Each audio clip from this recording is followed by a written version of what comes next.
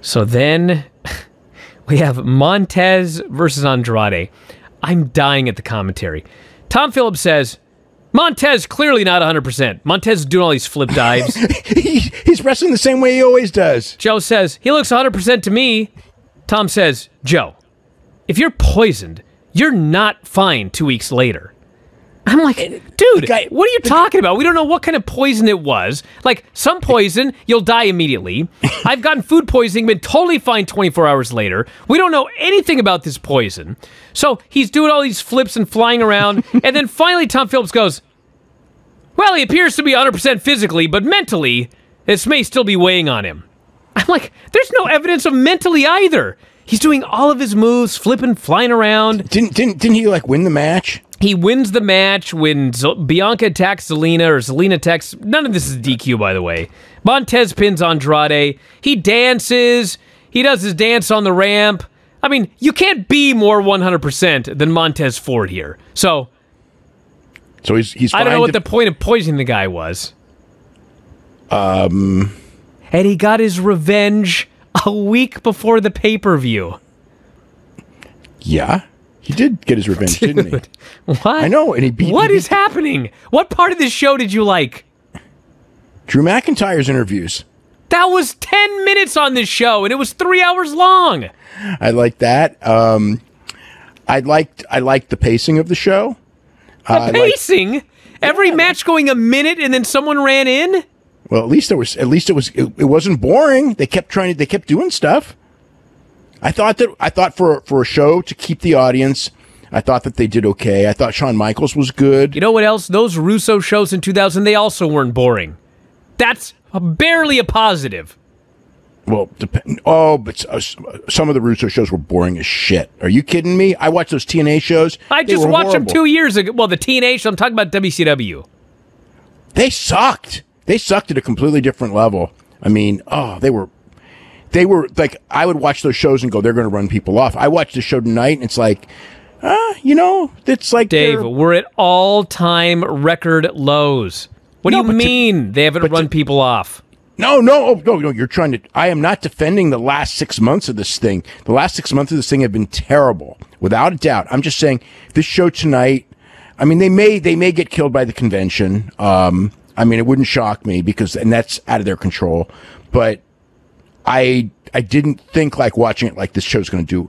It may do a real bad rating because of the convention, but it was not like a couple weeks ago where I would watch a show and go like, okay, they're doing a record low rating for this for sure. You know, I did not have that feeling watching the show. I thought that it was done in a way where, people would stick with it. They'd want to see Shawn Michaels, as much as possible.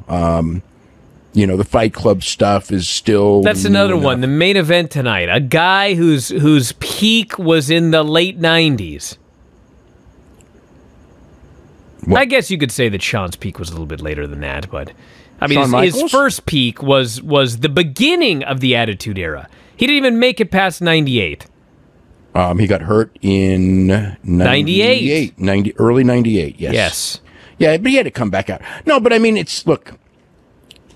They that's their whole thing when they, I mean, how many different guys have they brought back? Ric Flair, Edge, Did Christian. you see the list of stuff they're putting on Peacock, Dave? Yeah, all the guys that aren't There's wrestling now. One thing from the 2010s, which was Team Hell No. Everything else... Brock Lesnar. Dude, Brock Lesnar debuted in 2002. No, but the stuff that they're putting on the Peacock is the second run, not the first run. Well, they got that. So dude, they're doing Brock Lesnar. 95% of that stuff is everybody from back in the day. Oh, well, no shit. How many times have I written about this? I write about it constantly.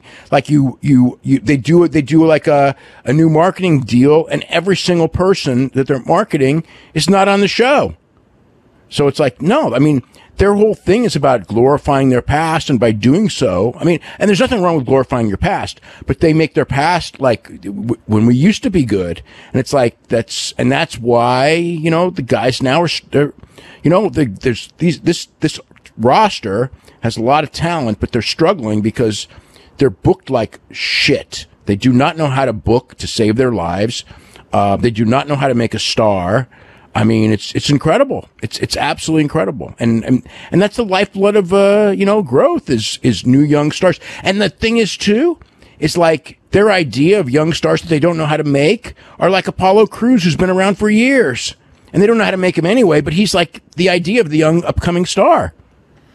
So finally, Sean comes out to talk to Randy Orton, and he does his promo talking about Ric Flair. If it wasn't for guys like him, there wouldn't be any Shawn, Triple H, Batista, Edge, Christian, and finally, thank God, he mentions Drew McIntyre. One modern name in this list. Yep. Doesn't have the same gratitude. Randy doesn't have this gratitude for Flair everyone else has.